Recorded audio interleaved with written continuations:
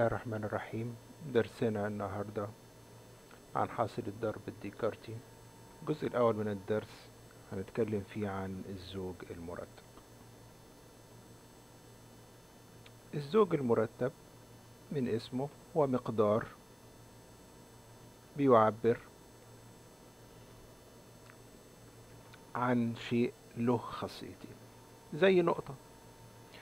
أقول إن ألف المسقط الأول، ب المسقط الثاني، ألف المسقط الرأسي الأفقي، ب المسقط الرأسي، ألف إحداث السيني، ب إحداث الصادي، وهكذا. مرتب يعني الترتيب مهم فيه، فألف ب غير ب ألف. ممكن أمثل الزوج المرتب ده بيانيا. أقول النقطة ديت ألف ب، وبالتالي يبقى ده مسقط النقطة على محور س، وده مسقط النقطة على محور ص. أول حاجة أعرفها عن الزوج المرتب إن الزوج المرتب حاجة والمجموعة حاجة. يبقى ألف ب ليس مجموعة، إنما المجموعة اللي هي ألف ب دي مجموعة مكونة من عناصر. في عندي مجموعة خالية ولكن ما عنديش زوج مرتب. ممكن يكون عندي زوج صفر وصفر زي نقطة الأصل دي، بس ما عنديش زوج مرتب خالي. دي أول حاجة. تاني حاجة إن ألف ب بما إن الترتيب مهم لا يساوي ب ألف. ب ألف هقدر أعبر عنها برضو ليها مسقط على محور السيني وليها مسقط على محور صاد، يبقى ديت ب ألف. لأن قيمة ألف غير قيمة ب، فبالتالي ألف ب لا تساوي ب ألف. طيب إمتى زوجين مرتبين يساووا بعض أو نقطتين يساووا بعض زي ألف ب وس صاد؟ إذا كان ألف يساوي س وب يساوي صاد. في الحالة دي أقدر أقول إن ألف ب تساوي س صاد. ودي بيجي عليها مسائل كتير بأشكال مختلفة، زي إنه هو يقول لي أبسطها إن ألف ب يساوي 3 و5. فما قيمة ألف وما قيمة ب؟ ألف هتساوي 3 وب هتساوي 5. ممكن يقول لي إن ألف و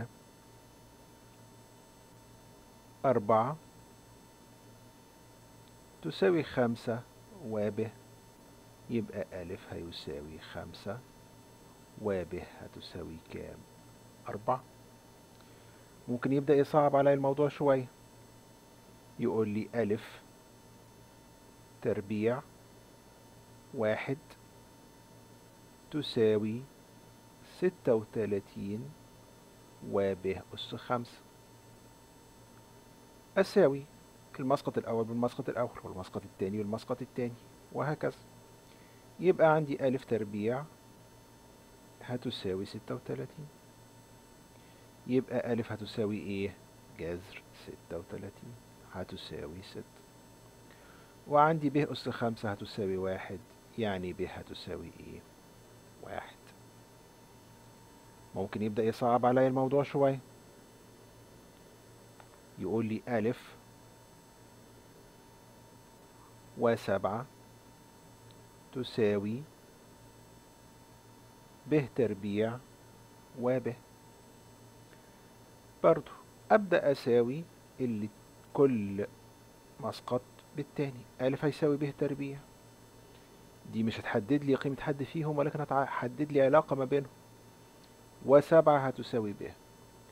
هنا قدرت أعرف قيمة واحد منهم.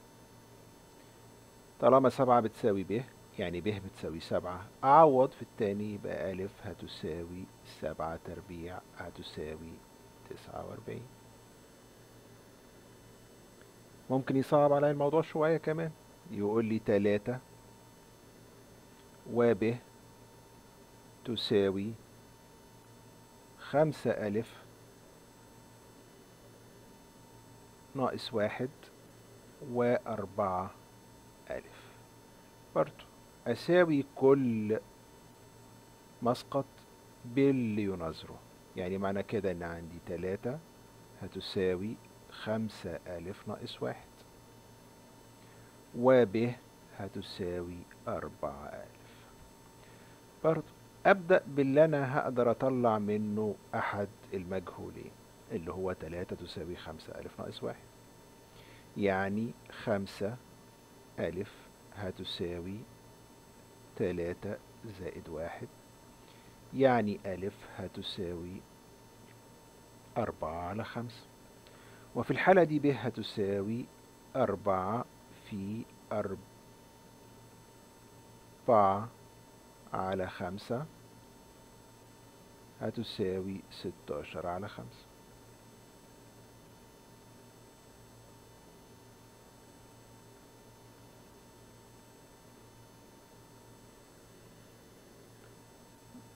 مسألة تانية عشان نختم بيها. أ زائد 1 و5 هتساوي ناقص 2 وب ناقص 1.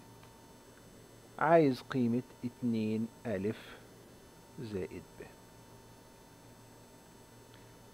أ زائد 1 هتساوي ناقص 2، يعني أ هتساوي كام؟ ناقص 3. طيب 5 هتساوي ب ناقص 1، يعني ب هتساوي 5 زائد 1 هتساوي كام؟ 6. عندي ب، عندي أ، يعني 2 أ، 2 في ناقص 3 زائد 6، 2 في ناقص 3 بناقص 6 زائد 6، يعني هتساوي 0. كل المسائل بتتبني على فكرة واحدة من النوع ده، إن أنا بساوي المسقط الأول بالمسقط الأول، المسقط التاني بالمسقط التاني، أبدأ أشوف أحد المعادلتين واحدة منهم هتديني مجهول وأعوض عشان أجيب المجهول التاني، أو أحل المعادلتين مع بعض عشان أجيب قيمة المجهولين اللي عندي. ده الجزء الأولاني من درسنا، وصلنا لنهايته. أي أسئلة، أي مسائل مش عارفين تحلوها، ابعتوها لنا سواء على الفيسبوك، على تويتر، على اليوتيوب، على الموقع مباشرة، واحنا هنحلها وهنرد عليكم في الدرس الجاي. بالتوفيق إن شاء الله.